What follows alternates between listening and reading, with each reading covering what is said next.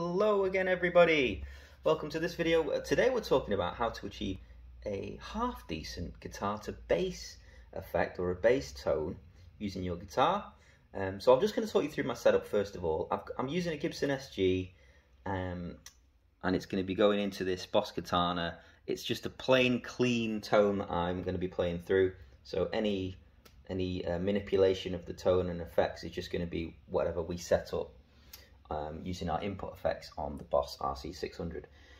So first of all, I'm not going to take credit for this. This is something that somebody else has come up with on the Boss RC600 Facebook group. So I'm certainly not going to be taking credit for this. But what they've done is they've assigned a transpose effect together with a preamp effect, and then manipulate a few of the sounds there to create something that actually sounds quite good. So if you're familiar with the RC600, you'll know that we've got options to achieve a bass tone or a bass effect using our guitar, and that is the G2B, which is guitar to bass. We've got an octave option as well. We've got transpose, etc. Have a play around with those different input effects and see what you can come up with. But ultimately, the guitar to bass isn't that good. In fact, it's pretty terrible. There's lots of sort of warbly overtones and nastiness around there. The same goes for the octave effect, although it's not bassy enough for me anyway. But if you actually have a look at the transpose effect and then pair that with the preamp, which is what we're going to do today, you can achieve something that's not too bad, really.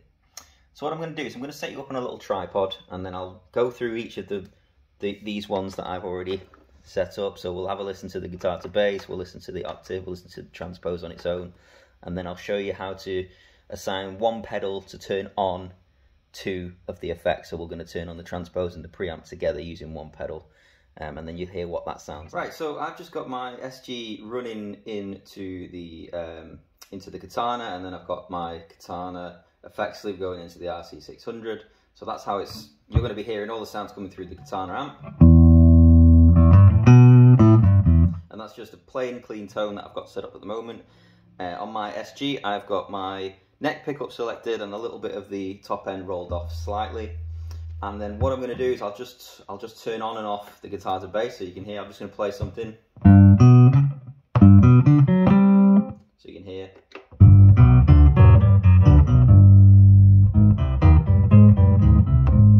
So you can probably hear there, it's not too great, is it, that guitar to bass tone? That's without.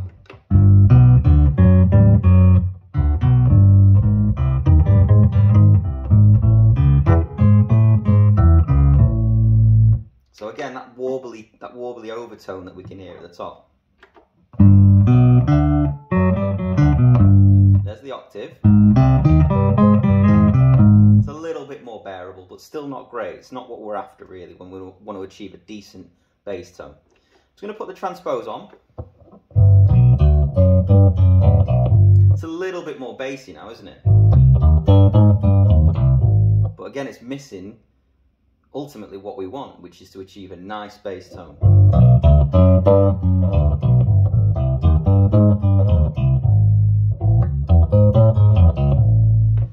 So what we can do is we can have the transpose on with a preamp. So I'm going to talk you through now the settings that we've set up on the preamp settings.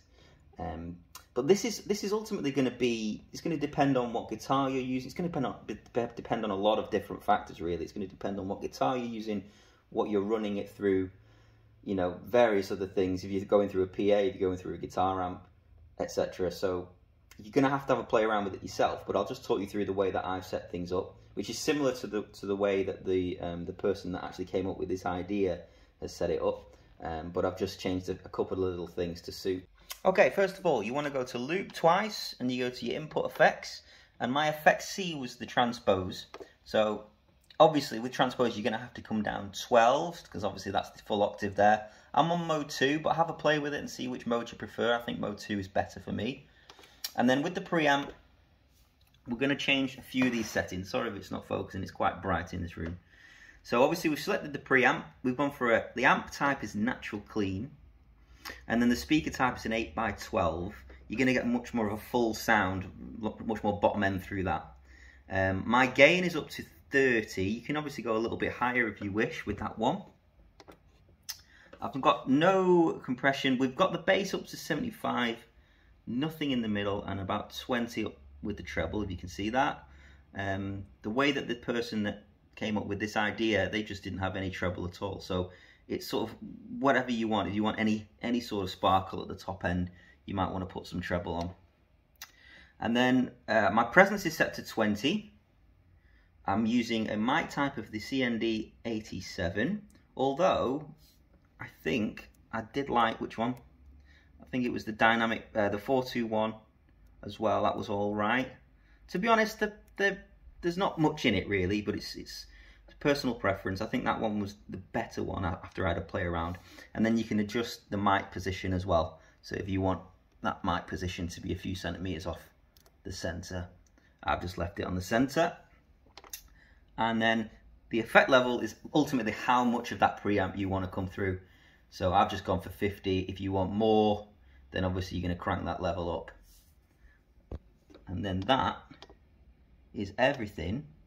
And then what we've done, or what I've done as well, is I've made sure that when I turn on my transpose, see at the moment it's just transpose that's coming on, but obviously I want this pedal to turn on my preamp. So if you don't know how to do that, we're going to use one of the assigns.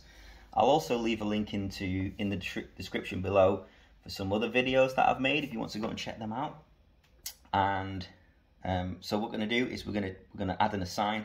We press menu twice, go to the assigns. I'm just going to choose assign number 1 and turn it on. So I'm going to use pedal 3, which is 1, 2, 3, this one. And I'm on mode 3 because that's where my effects turn on and off. I'm going to make sure it's set to toggle, leave that as it is, come across, and I want to turn on input effect, bank A, which is the first bank where all our effects are that we're talking about today. And it's effect D, which is the 4th one along. So I select bank AD, so it's input effect AD.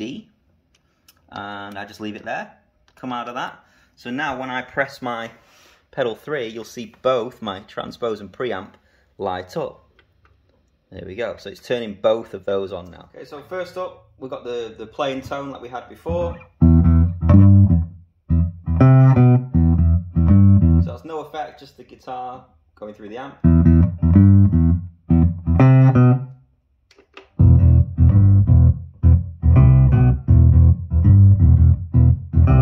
Guitar to bass, octave.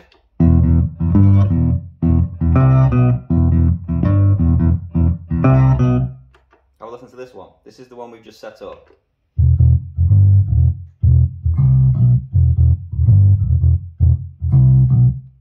So it sounds a lot more like the tone that we're after if we want a decent guitar to bass.